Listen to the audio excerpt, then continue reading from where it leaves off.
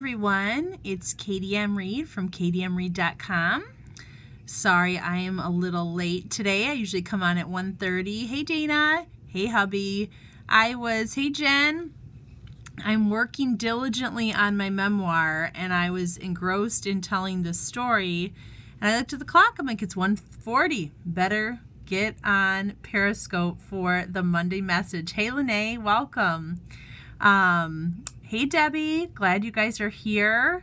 Last night, some of you heard our TV is like not working. We had like a windstorm and we just have like a big antenna because we, don't pay for cable. Intentionally don't want to do that. So, I mean, there's some stations we want. Like, I really wish I could watch Fixer Upper, and hubby really likes Discovering History Channel, but we're saving a ton of money. But what happened was it's not working right. So then we could kind of see part of Downton Abbey, but it was all pixelated. We could only catch every couple words, and it was like worse than not being able to watch it all. So we turned it off. Instead, we worshiped. I did one of the songs off my CD, Echoes of My Heart. That's available on Amazon. And so thanks for joining me. Some of you were there and it was great to see you. So sending you some hearts today. Look, got this little stationery here at the dollar bin at Target. Gotta love that. I was trying to avoid the dollar Target bin because I usually spend like $30 on stuff when I start looking, which happened this time too. Anyone else have that problem? Woo! I gotta back up here. It was cold, so I was all bundled up, but so glad you guys are here. And I was like thinking of things to talk to you guys about this morning, and then all of a sudden I was like, I don't know about that. But what I'm going to talk to you about today is it doesn't have to be perfect. You know, the Nestor always says that, right, about home decorating. It doesn't have to be perfect to be beautiful. And let me tell you, writing this book, there are times when I just want to like throw in the towel because it's not as beautiful as some of these other books I've read, or it's just taking forever and I want it to be just right. But if I wait till that moment, it will never get done. Can anybody relate? I mean, this can relate to anything, not just writing, but, cleaning your house or a relationship, or like when I did my CD, like there's still some things that I still cringe. I'm like, yeah, that's a little off key, or the balance is not quite right. But you know what? If I could have driven myself crazy for like 3 years trying to get it just right and spent a ton of money. But instead there's a time where you gotta let it go, let it go. If you guys watch our Stop Hammock Time, I'm always trying to turn this into a musical because, that's my secret dream, was to be on Broadway. But anyway, so whatever, are you stuck in something, just remember, it doesn't have to be perfect. You can keep going. Please keep going. Don't stop, because if you're waiting for it to be perfect, one, it never will be, and then we are missing out on what you have to offer. My friend Chris is writing the Easter play for our church this year. I did the Christmas one, and I could have maybe done the Easter one, but baby bird is coming, and it probably wouldn't have been a wise idea. Like, it sounds okay now, kind of, but then as it gets closer, I know it would just be hard. So I am letting go and letting my friend Chris step up, and it's so cool to see what she's coming up with. But I know, for her sometimes too, she wants it to be just right, and sometimes that can be so crippling, and sometimes you just need to keep going forward. Have you ever spent a lot of time making like a new recipe, those great Pinterest recipes? You spend all this time, you maybe buy different ingredients, and then it doesn't taste very good. Has that ever happened to you? And you're just like, I just spent 2 hours making whatever, and it's not perfect, and so we're tempted to just throw it out. Now occasionally you should throw it out, and I have a funny story about that. But sometimes you just need to eat it and like look at the positive. Like you accomplished something, you tried something new, and yes, it wasn't perfect, but you learned something from it. So I can't remember if we've told you the story or not, but when Ad and I were newly married, well, I've always kind of liked to cook. I mean, at least like high school and on, but I would do really weird things. Like when we would have like cream of mushroom soup. So one time I made cream of mushroom soup, like just the cream of mushroom, okay? And then I like made something else with the cream mushroom soup. It was really weird, but I've come a long way and I really like to do it. So here's the story. I got in this Martha Stewart cookbook and I looked in it and I didn't understand half the ingredients. I didn't know like what those things were, you know? So I tried to find a recipe. I was committed to using this cookbook that we had gotten. So I tried to find a recipe that I at least understood most of what it said. And it was called chicken tonado. Okay, so I had chicken, okay, and then I had, you're supposed to have tuna. Now, I have been to Japan with my best friend Jennifer, and we were on a choir trip, and I have, we went to a sushi restaurant, and they were like, pick whatever. And I was like, you know, we had some raw shrimp, which seemed okay. And then we said tuna. Well, I was seriously picturing tuna from a can. Shows how, you know, cultured I was with eating. No, you know, a tuna fillet.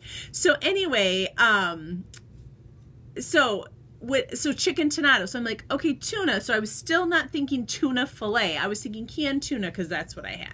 So I cooked the chicken, and you're supposed to marinate the chicken with like mayonnaise or something. I didn't have mayonnaise, so I used ranch, which, you know, that's not too weird. I didn't have lemon juice, so I used orange juice, okay? I didn't have capers, which I know what they are now, so I put it on lettuce, okay? And then I didn't have white wine, so I used the equal amount of the white wine that you're supposed to use. I used rum, okay? Tastes like hairspray, like burning hairspray. Not that I've drank hairspray, but I'm pretty sure. So can you imagine chicken with, you know, the tuna and the orange juice and ranch going on cold lettuce? Nasty. And I was like, you know, I've learned to let go a little bit, but I told Adam, because I spent so much time making this, and I said, you will eat this, like a couple bites, like at least, like I have slaved over this. We started eating it, and I was just determined to like this, okay? So gross, so gross. And Adam, bless his heart, not the southern, well, yeah, maybe the southern way, bless his heart. Got that, Courtney, if you're watching. So he takes a couple bites, and I'm taking a couple bites. I'm like, this is so gross. I said, it's okay, it's okay. You don't have to eat it. So we dumped it out. I think we put a frozen pizza in or went and bought it. That is an instance where it was so far from any resemblance of perfect. It just needed to be tossed out. Thankfully, I've never made something so nasty as that. But the point is, sometimes it's just a little off, you know? And I think, you know, if we're always, yes, we want to absolutely have a high standard. You know, if you are a tightly wound woman, I was talking to my friend Paula, and her boss at work said, you know, she felt like she was slacking on something, and he pulled her aside and he said, Paula, your slacking is everyone else's like good effort, you know? So like give yourself some grace. And I'm the same way. It's like if I'm gonna be a little, you know, lazy or half-hearted about like a project, it usually means like I'm at about a, you know, 86% instead of 110, you know, or whatever. So I'm imagining that a lot of you are that way. So when I say it doesn't have to be perfect, I'm not saying do a half-arse, lackluster job. I'm saying we gotta let go of it being flawless, because only Jesus alone is flawless. I almost missed out on my wonderful man because I had this list of requirements. Anyone else have their list for their husband that was so specific? I was basically looking for Jesus as long as he was a little older and taller than me, you know? And so I almost missed out because I had this list of perfection that I was holding to. And absolutely, don't hear me wrong. You know, let's not go crazy. Like, obviously, Jesus is perfection, and we want to, you know, be more like him. But if we're expecting to be perfect, we are going to be perpetually disappointed, and other people are going to miss out, because when we withhold the things he's given us to offer, and we're like, well, it's not perfect, so not ready. You know, there is timing, all that kind of stuff. You guys all know that. But don't hold back on what it is he's asked you to do. Work hard at it. Do your best. Get feedback. Invite other people into the process. But there comes a time when you need to be done. So are any of you holding on to something, just wanting it to be perfect, but maybe it's time to let it go? So that is my challenge today, that don't let perfection keep you stuck so that you're being held back by being brave, you know, and sometimes too, we need to celebrate those small steps. Like the Martha Stewart chicken tuna experience was awful, but you better believe I learned from that. I learned what capers were. I learned that a tuna fillet is so much different than canned tuna. I definitely learned that you cannot substitute rum for white wine, at least not in equal quantities, right?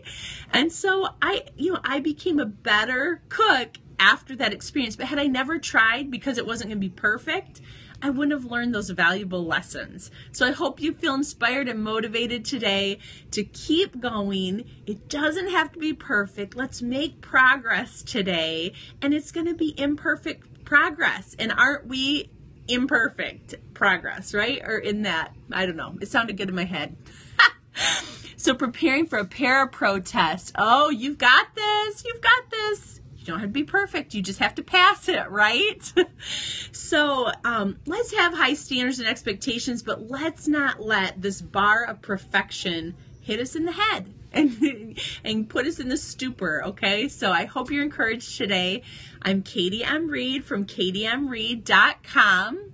Oh, yes. You know, if I got like a B or something, it was just like I had failed, you know? And in fact, one more quick story. My daughter just had her first swim meet ever. She did great. She was so nervous, but you know, she wanted to get a state time on her first meet. And my husband were telling her, like, you know, when we run a race, we just want to finish the race, you know? We know we are not get first. Maybe just our goal is we don't want to come in last, you know?